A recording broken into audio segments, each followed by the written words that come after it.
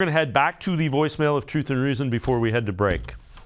Yeah, this is Tim from West Palm. I was talking about the Browns being too predictable, one-dimensional, running, throwing. It seemed how well the quarterback threw. It seemed like the defenders on the Miami Dolphins team looked like they were already knew what he was going to do and were told when he was going to do it, and they were just knocking the ball out of everybody's hand. I think what the Browns need to do now is be unpredictable, and that would make them more of a dangerous team.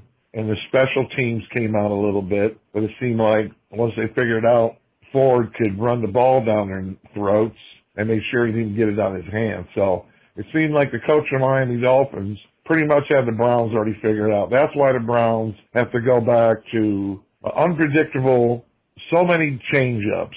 The defense seemed to be doing a great job, but they couldn't stop the run. Maybe because Miami has such big people. I think it was just an off day for the Browns, and thank you for hearing my comments. Go Cleveland. Woo! All right, as always, appreciate all of the voicemails. What about it? Do you think I can't argue with the fact that it looked like the Dolphins had a pretty good idea of what was coming after that first drop, really after the Nick Chubb fumble. Right. Yeah, I mean, I thought Miami just played better. You know, they have some good guys on that D-line. Wilkins is a good player. I mentioned the D-ends that they have. And I thought the Browns' offensive line struggled. So it's hard for me to say Stefanski needs to be more unpredictable when, like we talked about, I thought the play calling's been pretty good overall this season. I think the offense has exceeded my expectations.